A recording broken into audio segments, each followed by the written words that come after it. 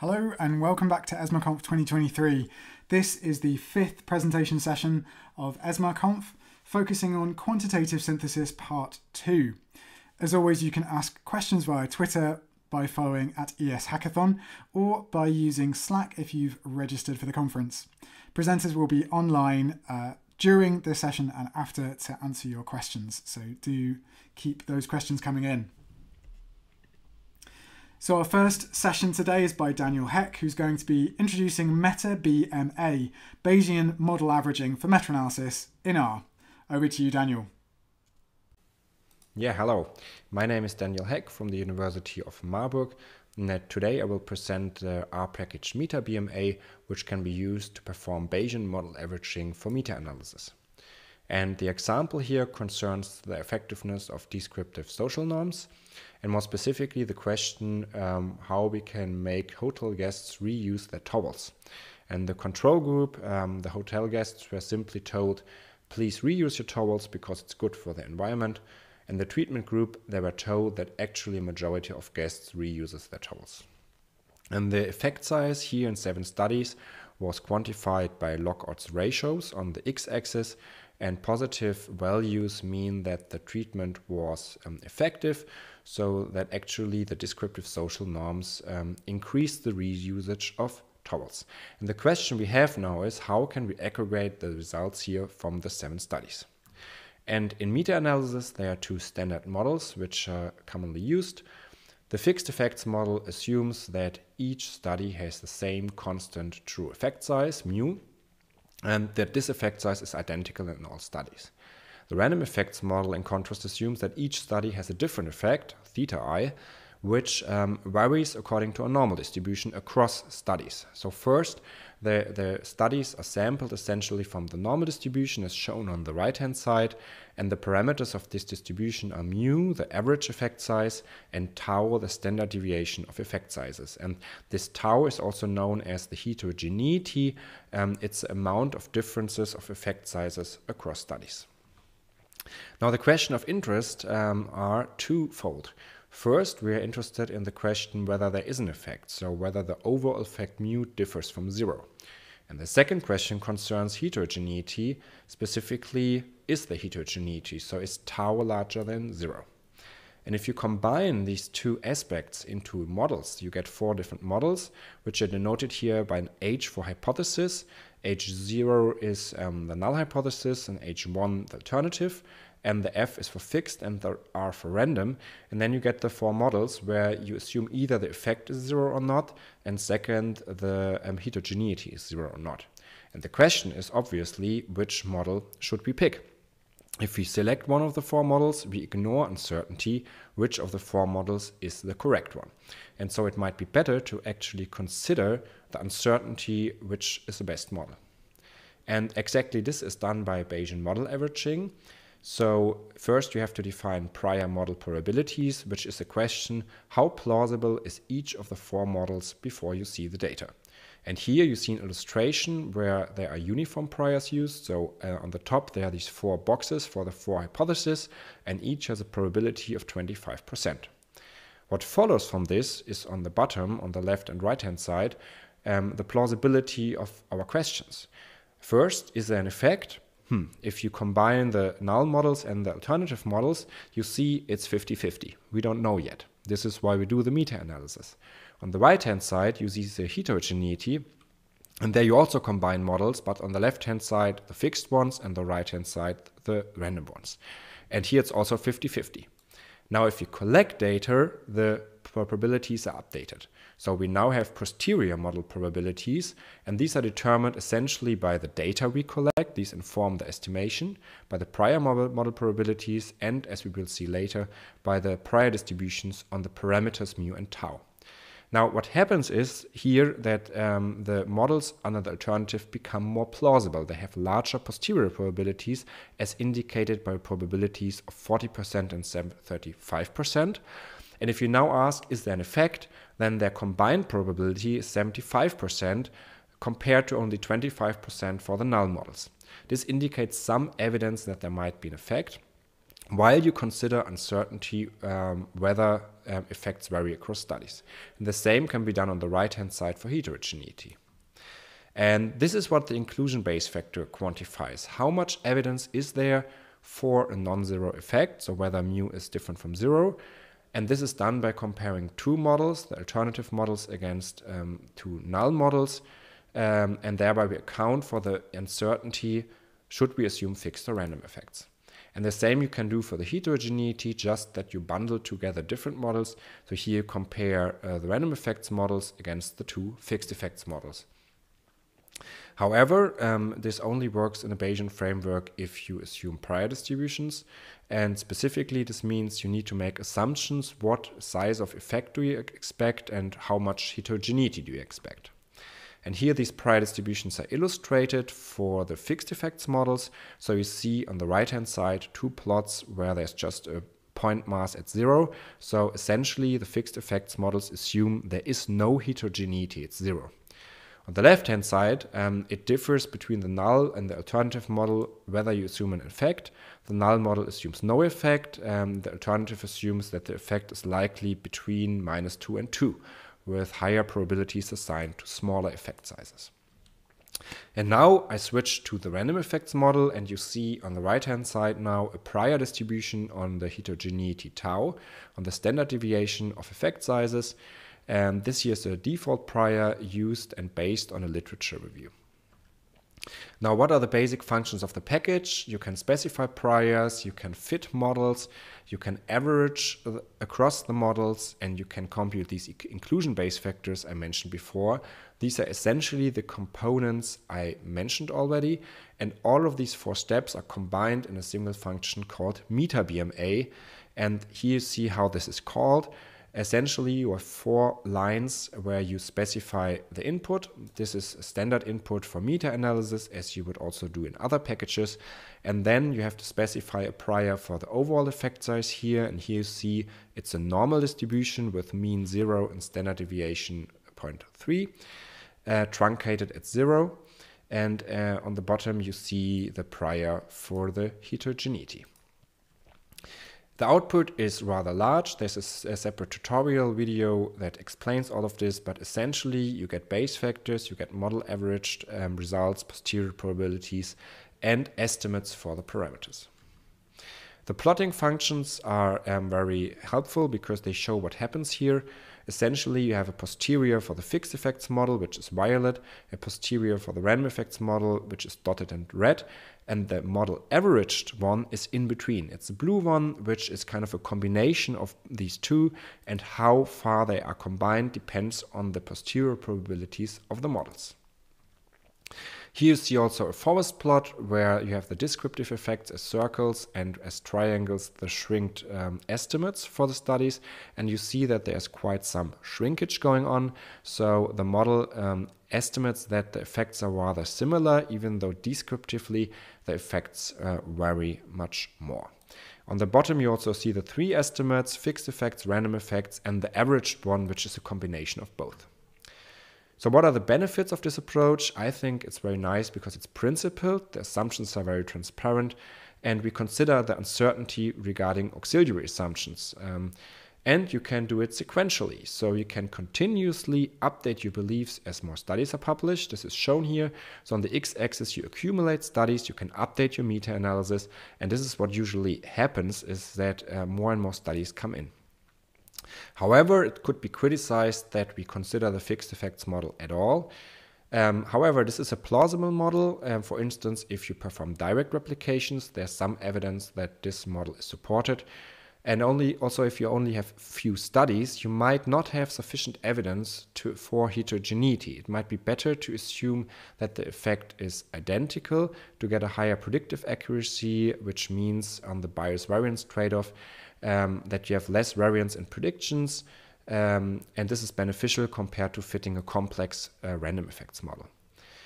And of course, there are priors. The question is how to pick these. You could ask experts with prior elicitation. You could do literature reviews. And of course, you should perform sensitivity analysis to make sure that the results are robust for different priors. And of course, it's possible to pre-register the priors. So thanks for your attention. Thanks to my collaborators at the University of Amsterdam. And if you're interested in these topics, you can look up 4 main papers at my webpage. The first concerns the metaBMA package itself. The second is a primer on the methodology. There's a tutorial on JS, where you can use these methods in a point-and-click interface. And also we applied these methods to a set of pre-registered replications. So thanks a lot, and see you around. Thanks so much, Daniel. Up next, we have Jens Fuenderich, who's going to be introducing MetaPipeX, data analysis and harmonization for multi-lab replications of experimental designs. Yeah, thanks for joining us today, everybody. I'm going to present the MetaPipeX framework today, which is a framework for data analysis and harmonization for multi-lab replications of experimental designs. This will be more of a brief introduction, how we arrived at the framework, what it is, and how we'd like it to see being used. And for a bit more details on how to actually use it, please feel free to attend our tutorial on Friday at this year's ESMARConf as well. So where did it start? We were going to reanalyze data from large-scale direct replication projects like the many labs or the multi-lab registered replication reports, and we intended to use participant or item level data, and we needed that data to be cleaned in order to compare reanalyses with already published results.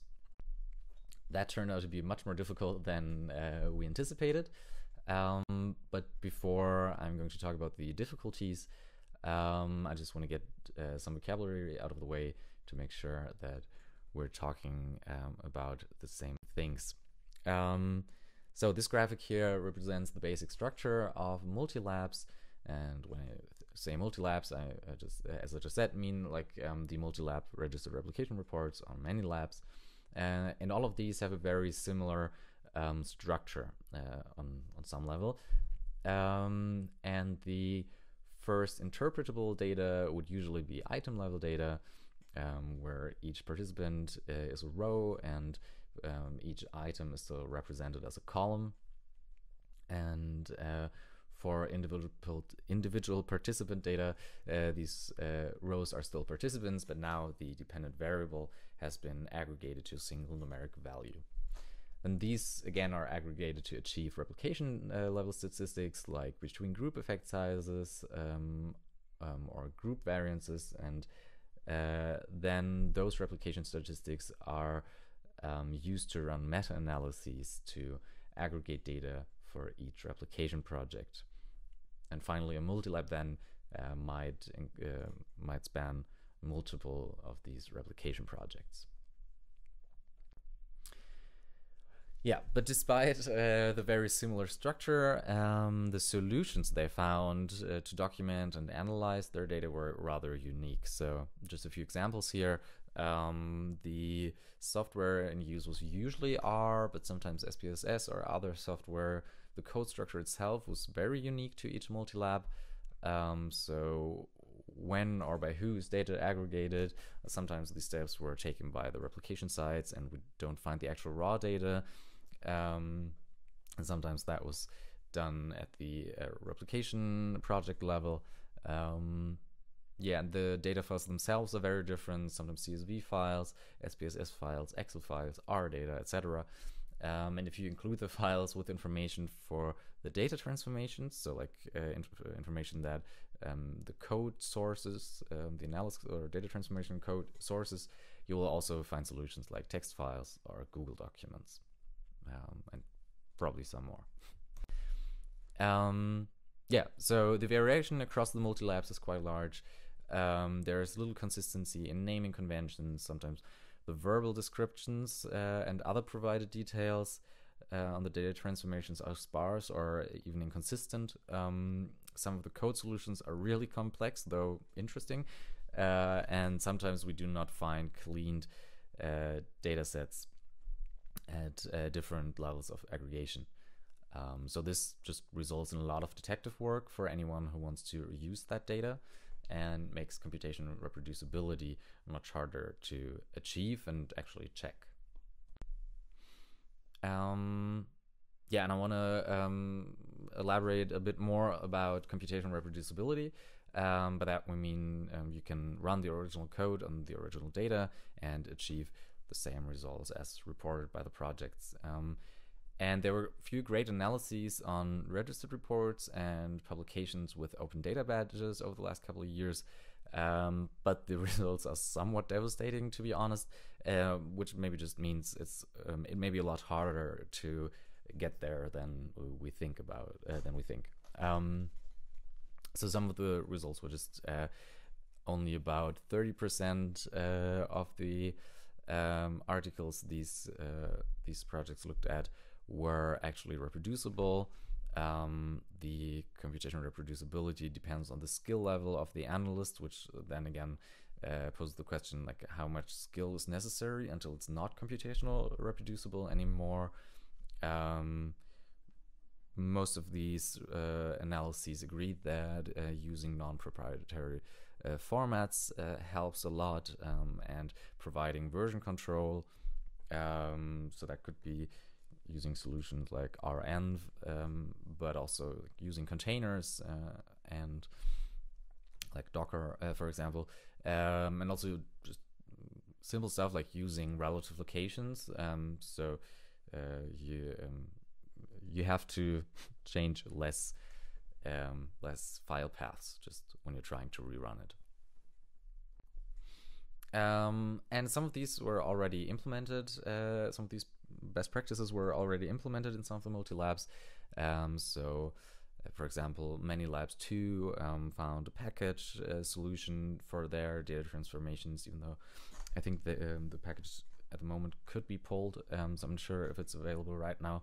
There were container solutions, a lot of non-proprietary software was used, and also bug trackers, which are great just to make sure that the community interacting with those projects is visible, and just so we know where people have found errors or deviations.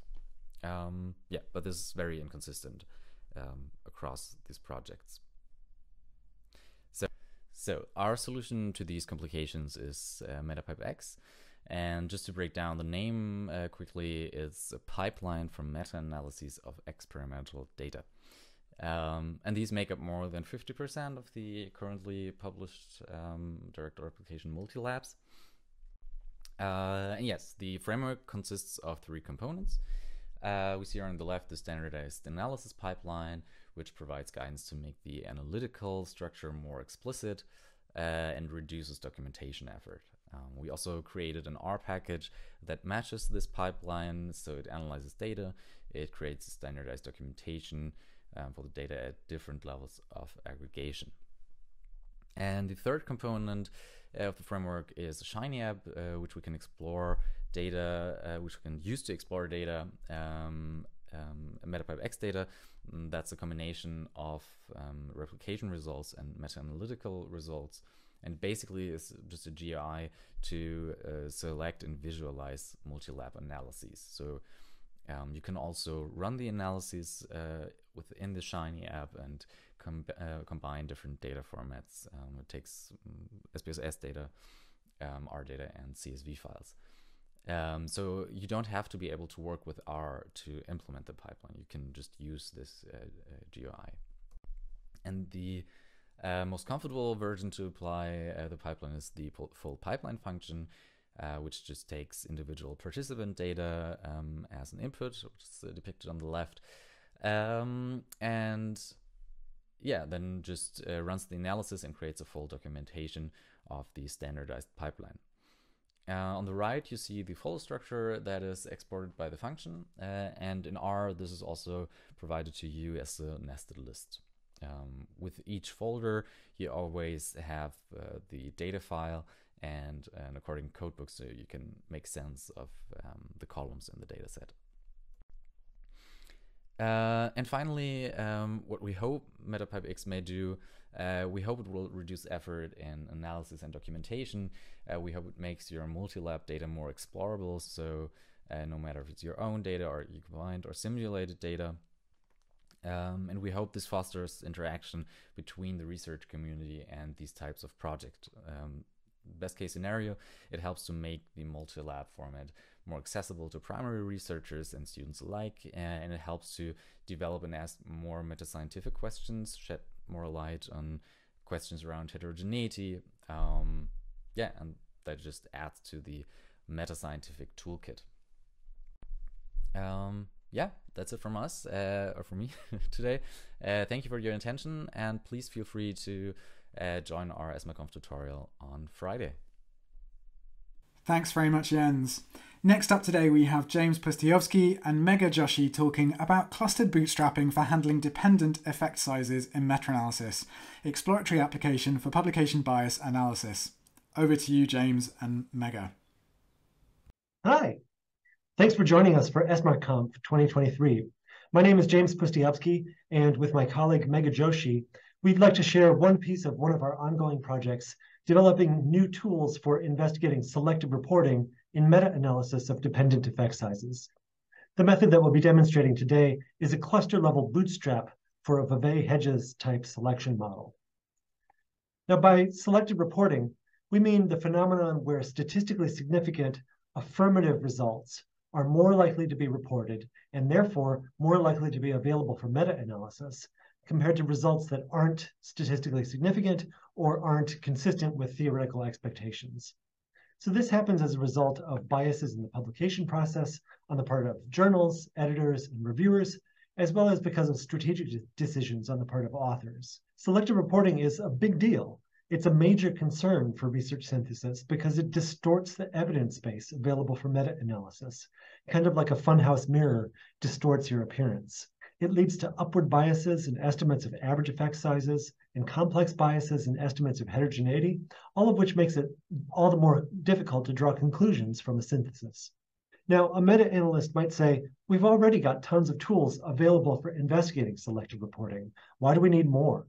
We've got graphical diagnostics like funnel plots, tests and adjustment methods like PET-Ps, selection models, p-value diagnostics like p-curve and p-uniform. The problem is, very few of these methods have been extended to handle dependent effect sizes, which are a really common feature of meta-analytic data.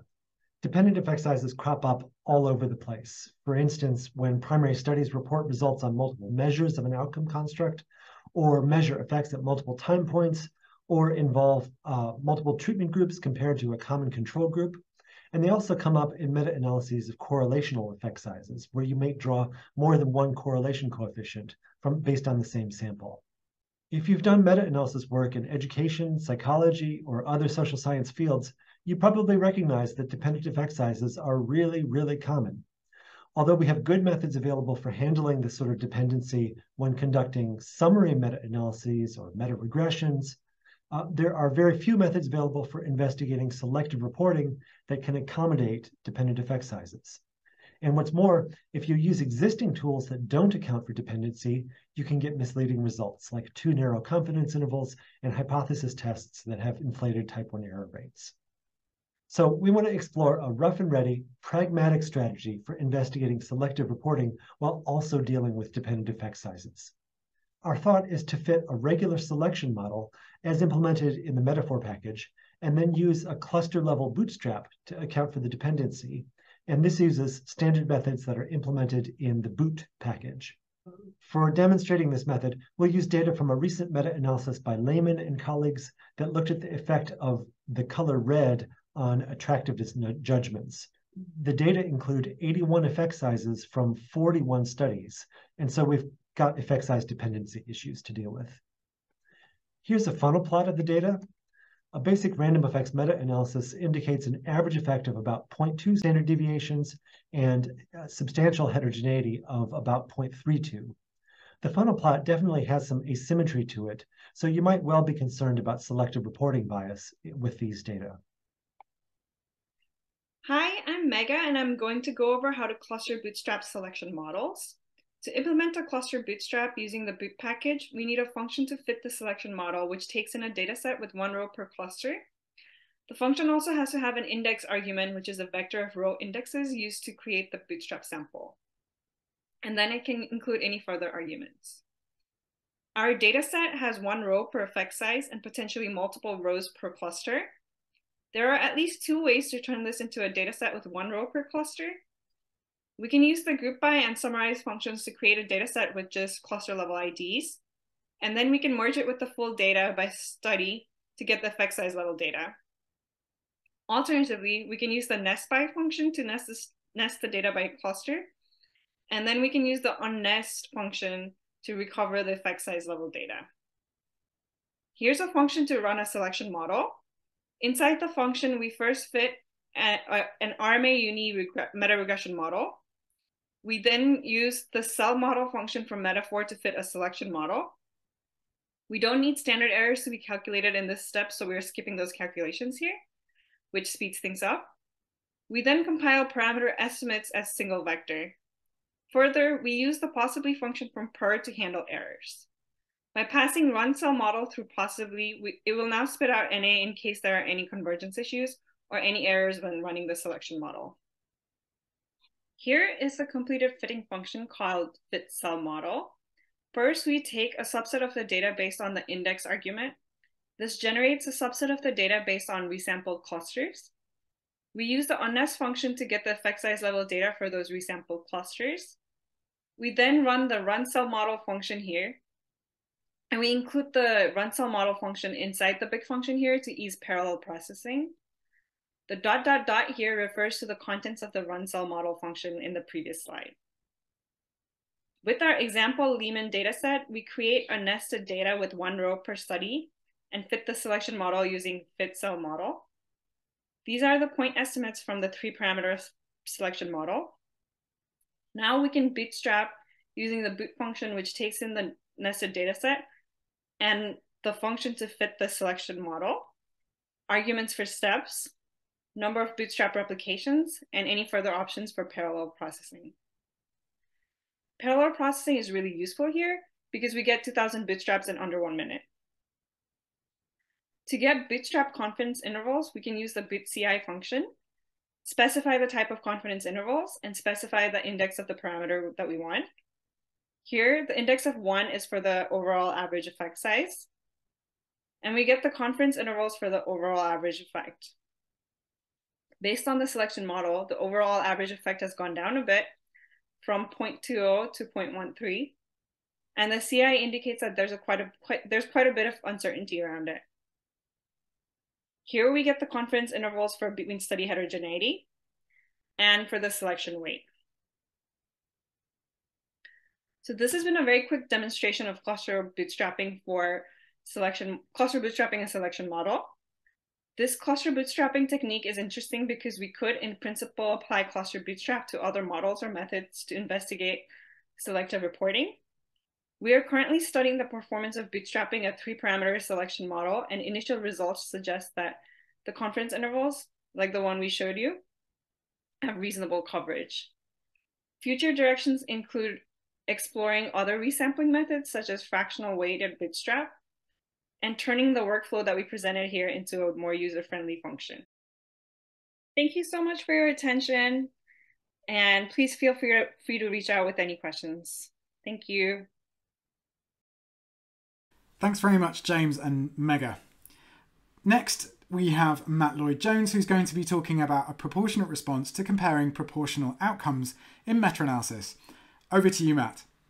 Hi, my name's Matt Lloyd-Jones, and today I'll be talking to you about some ways of dealing with proportion data in meta-analysis. So what is proportion data? Well, proportion data is simply data that is presented as parts of a whole. So it could be proportions, percentages, or prevalences. They're limited to 0 to 1 or 0 to 100%. And some of the research questions you might have relating to proportion data are demonstrated here. So my one was, how does the proportion of resistant bacteria in the fecal microbiome differ between antibiotic treated and untreated cattle? How does proportion data typically manifest in the scientific literature? Well, typically we don't have the raw data and we're limited by what studies present. Typically studies only present proportion data in their figures. Some studies won't even present that proportion data directly, and they'll present figures of the numerator and denominator data from which we have to calculate proportions. And then alongside that, a few studies after a long, hard battle will provide raw data. And so we're left with these different levels of detail in terms of data that we have to combine into a meta-analysis. Okay, so with all that in mind, I'm going to be taking you through 3 problems that I came across when dealing with proportion data in my meta-analysis and the proposed solutions that I implemented in the hope that they can help you. I'm going to be highlighting the R packages and functions I used in blue on my slide, so keep a pen handy for writing those down if you're trying to do something similar. So perhaps the most obvious problem with proportion data is that they are restricted to a 0 to 1 or 0 to 100% range, which means they don't meet the assumptions of normality. So given that proportion data do not immediately meet the assumptions of normality, if we're going to use parametric tests for meta-analyses, then we need to do something to the data in order to deal with this. And one common way of dealing with this is to transform the data to get it into a format which more closely approximates a normal distribution. And there are many options for transformation, including log, logit, arcsign and double arcsign transformations, and there's a lot of chatter about the relative merits of these different types, and it's often confusing to the meta-analysis which type is the best to use in their case. So which one did I use? Well, I used the arcsign transformation, and I implemented this transformation using the transf.arcsign function of the metaphor package. So the arcsign transformation has benefits over the log or logit transformation in terms of dealing with sampling variances better, and also over the double arcsign transformation in terms of back transformation and interpretability. To be fair, the arcsign transformation has its own criticisms. So one of the criticisms is around its interpretability. So if you use this in a conventional modeling context, you can get predictions over or outside of the 0 to 1 range. But I argue that actually when you're using this in a meta-analysis context, what you actually do is you generate effect sizes first, which you then put into your models. And so it implicitly deals with this problem. And actually, if you go back to some of Cohen's early work, he provides even guidance on how to transform effect sizes back into approximate differences in proportions between your control and treatment groups. So I argue that that's less of an issue in meta-analysis. The other argument is that GLMMs accounting for a binomial distribution are better at dealing with proportion data. But this in a meta-analytical context is perhaps less relevant because, as I demonstrated earlier, you don't have the underlying numerator and denominator data. You just have proportions presented, so you can't even use these methods. And there are other issues with these methods in terms of dealing and model fitting with sparse data, which we often have problems with in meta-analysis anyway. So I think the arc transformation is a good pragmatic choice in terms of dealing with proportion data. So problem 2 is, even before you've got to the question of how to deal with your proportion data in modeling, you may not have your proportions directly presented in the paper that you're trying to incorporate into your meta-analysis. So while some studies will only report proportions, you'll come across other studies that don't report proportions at all, and they actually just report the numerator and denominator variables that would make up that proportion. And in these cases, almost always you've only got some measure of the mean and variance of those proportions rather than individual data points. And this makes calculating a proportional mean and variance quite challenging. So how do you calculate the mean and variance of the proportion based on this data alone? Well, the only way of dealing with this problem that I can see is to simulate the underlying data based on those means and variances of the numerator and denominator that you do have, and then to divide them by each other in order to estimate the mean and variance of the proportion. And this is fairly easy to implement using base functions in R. You can plug in your means and standard deviations of your numerator and denominator variables and simulate vectors of simulated data. And then what you can do with those is you divide one by the other to calculate a simulated vector of proportions. And then from that, you can calculate a simulated mean and variance of a proportion. Of course, this is not ideal, but then most things in meta-analysis are not, and you're kind of bound to getting everything into this proportion format by the fact that many studies only report things in proportions, as I mentioned earlier. With this kind of thing, I'd recommend a sensitivity analysis based on removing the simulated data just to check that it's not having a disproportionate influence on your overall results. And the final problem that I want to highlight is the lack of interpretability of proportional differences in meta-analyses. So, by their very nature, proportions obscure what is happening in the underpinning numerator and denominator data. So, the proportion of your numerator can change either because its absolute value changes or because the proportion of the corresponding denominator changes. So, for example, the proportion of resistant bacteria in a population may increase because the resistant bacteria grow and increase in number, or alternatively, the proportion may increase because the absolute value of the denominator decreases. And these obviously have very different implications in terms of interpreting what's going on in our data. And I actually think this is a bigger interpretability problem than some of those I mentioned earlier.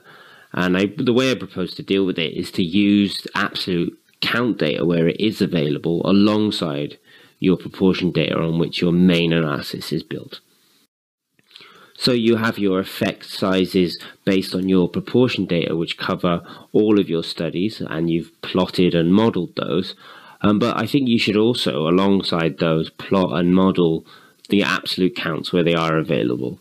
And this can give you a sense of whether what you're seeing is an actual increase in your numerator or associated with a change in the denominator. So, for example, if we plot effect sizes based on the absolute number of resistant bacteria alongside those based on the proportions, we can see if the resistant bacteria are growing and increasing in number, or it's just the fact that your susceptible bacteria are being wiped out. And this can really aid the interpretation of your meta-analysis, which can be very abstract, as we know. So in summary, we often have to deal with outcomes reported as proportions, whether we like it or not. I proposed some potential pragmatic solutions for dealing with this data in the form in which we often encounter it when we're doing meta-analysis. But of course, the real problem here is that people don't publish their data and now allowing us to fully make use of it. And the real solution, of course, is for journals, universities and funders to enforce and or reward data sharing so we can do more rich analysis. So finally, I'd like to thank the whole evidence synthesis team that was involved, not just in the meta-analysis, but the wider systematic review project. In terms of the meta-analysis, I'd like to thank Alfredo Sanchez Tojar, who was my main meta-analytical collaborator. I'd also like to thank Shinichi Nakagawa, who provided some useful email correspondence on the transformations part of this, and Dan Padfield, my colleague, who came across similar problems outside of meta-analysis and sort of influenced my thinking on this a bit. And finally, here's a brief bibliography slide in case you want to follow up on any of the resources I presented. Thanks for listening. Many thanks indeed. That was a really interesting talk. So that closes off this session for today. That's it for Quantitative Synthesis Part 2. We hope that you've enjoyed this session as always. Keep the questions coming in via Twitter by following us at ES Hackathon. And we'll try and get our presenters to answer those over the next few hours or days. So do please keep those questions coming in. Enjoy the rest of the conference and see you again soon.